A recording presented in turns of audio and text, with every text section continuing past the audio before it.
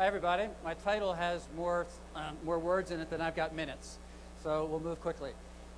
Words are important, and I wanted to use a couple of definitions. We are talking about affiliations, and the title should be Affiliations for Dummies. The stuff on the left, that's important, but not as important and the return of when we talk about affiliations. This is a parent-subsidiary type of structure. You've seen it a lot. Parent organization shares control and autonomy. If you're the organization that's thinking about joining this structure, you come in based on the belief that you're going to get something from it, and you're going to give something up to get it. It gives, as I mentioned, a high level of autonomy, and there's some sharing of control.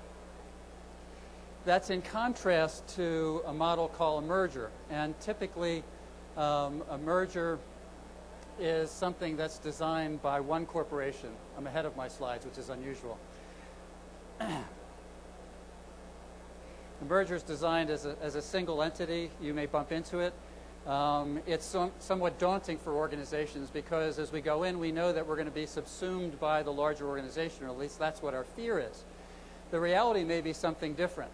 And frequently, as we begin to think about joining a larger organization, we realize that maybe we're the small fish in a larger pond.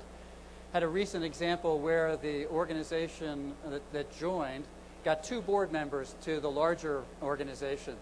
After about 3 years, the board member for the smaller organization became the board chair of the larger organization. So kind of a hostile takeover, if you will. Either one of these structures or approaches work, but it's not really what's important. But when we think about affiliation and merger, I thought the definitions were important to get out. Deciding to merge is the easiest decision a board in aging services in the nonprofit world can make.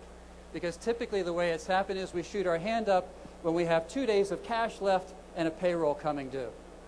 So all of the myths and misconceptions that we hear about are because of those surrenders or those failures. A merger doesn't have to be for the weak and infirm, and in fact, today it's happening more frequently with the strong and moderately strong organizations. We sometimes make the assumption that organizations of the same denomination or religion should get together easier. Well, there's a reason that 3 Presbyterian organizations existed in Philadelphia for more than 100 years. It was politics and it was history. It's more important to focus on values than theology. And lastly, affiliation doesn't mean loss of control, identity, and culture. And yet we think it does because I go back to the former slide, which is the only time we've seen most affiliations happen in our field is when somebody's having to give up. So if we skip that, we take it off the list, why would people think about an affiliation? They think about it because it adds depth, it adds access to resources, it may help us grow, it may give us access to capital, and there's some really exciting things happening in that regard.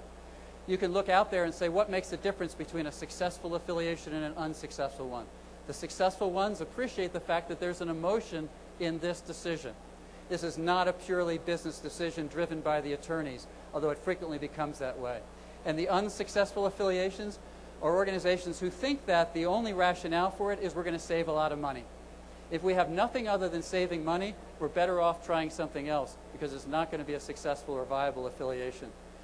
The truth is that bad affiliations in our field rarely happen because somewhere along the line we've stopped and said, if my objective's not being served, I'm not going to move forward.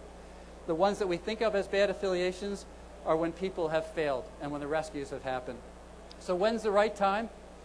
If in your planning and your discussions you're thinking you've ever had a conversation that, at some point we might want to think about affiliation, then the right time is right now. Because you'll never have more leverage and power, and that comes from being able to walk away. How do you build success into affiliation? Know what your objectives are, know what you're looking for, know what you want to avoid, and what you're not willing to give up. Without that, we go down a lot of different roads in terms of structure and otherwise. Chemistry is important. People don't want to talk about this, but if we're in a room with people and we don't like them, that affiliation is not going to go very far. But if we're in a room with people that we like, we trust them, that's got the potential to go down the road because eventually we'll work things out. Find the North Star. What's the compelling reason for the affiliation? And our North Star may be different than our potential partner's North Star, and that's okay, as long as we both acknowledge what they are. And lastly, form should follow function. The lawyers should only get involved at the end, once we've decided what we want to do and how we want to accomplish it. Too often affiliations are driven by the attorneys, and I am one, They're driven by attorneys, and we spend all of our time talking about structure and boards and so forth, and we have no idea of what we're actually being formed for and what North Star we're looking to create. Thank you.